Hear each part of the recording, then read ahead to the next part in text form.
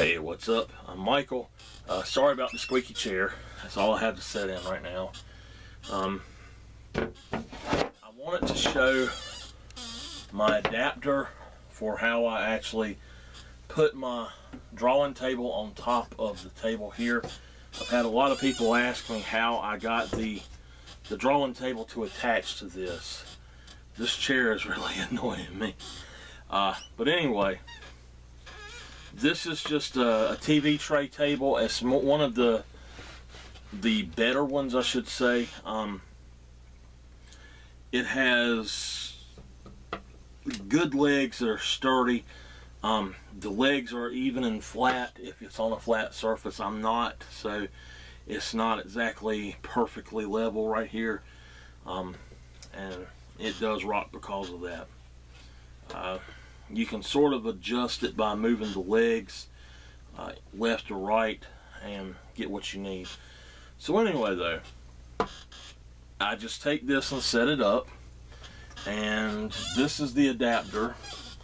And how I done this was the front here, these are all the way to the edge, and then this one's all the way to the edge. And what I actually done was lay this down, and I took this table and I laid it upside down and traced around the edge of it.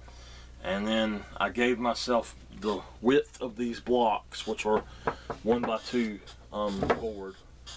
And all I done there, I think they're 1x2x3, or they're 3 inches long. So I just cut these blocks into the 3-inch strips, and then I placed them around where it would need to go, and I drew a line around everything. And what I ended up doing was just took this and glued it down. And then all you have to do is take this, and if you've done it right, it will fit and lock into place, and it won't go off of it. So now on the top here, as you can see, I have just 4 blocks. And the reason for that is that the drawing board has an inside to it, and it's not really an inside, but it sits on a base so it can lift up and down. And I put these where it would meet the 4 corners. So all I have to do is take my board, and this is the piece that sits down, and I just grab it and pull it right there and drop it right there, and I can shut that, and it's perfect. Now I have a perfect drawing desk. I could put this in the car and take it with me if I wanted to. It's very easy to transport or fold up and just stick it all in a corner somewhere.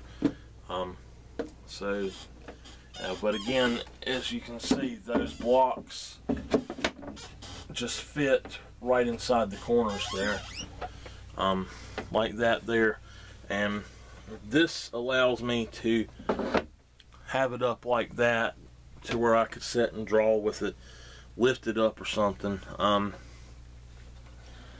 It's got another one here that's probably the best for actually drawing.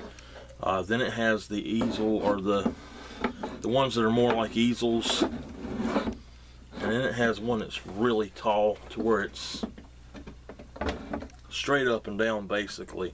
And it just, that one there is more like a perfect easel, or I guess this one is more like a little bit leaned back of an easel.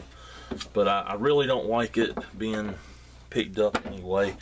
The only problem with this desk setting like this is that if it is like this, then it can tip forward fairly easy. So what I do is I've got it set up to where I can just come in here and lift this up. I don't put this down at all really, and I just keep stuff in here, and then I can just shut it if I want to get to it.